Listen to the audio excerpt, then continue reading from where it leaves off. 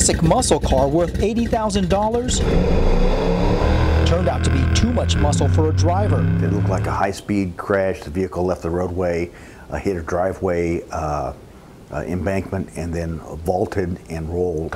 It happened west of Albert Lee in southern Minnesota just after 5 Tuesday morning. The person behind the wheel, 26-year-old Tanner Goodrich. He was thrown from the car and died at the scene. We are working to determine, if he's involved in the theft of that Camaro, and if so, if he acted alone.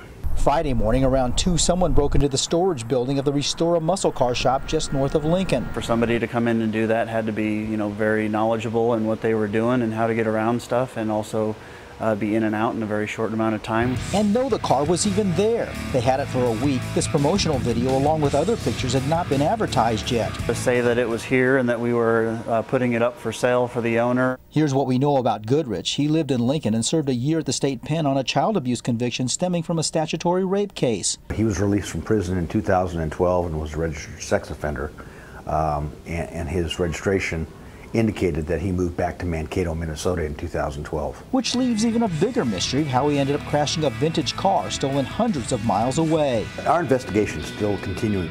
In Lincoln, Andrew Ozaki, KETV News Watch 7.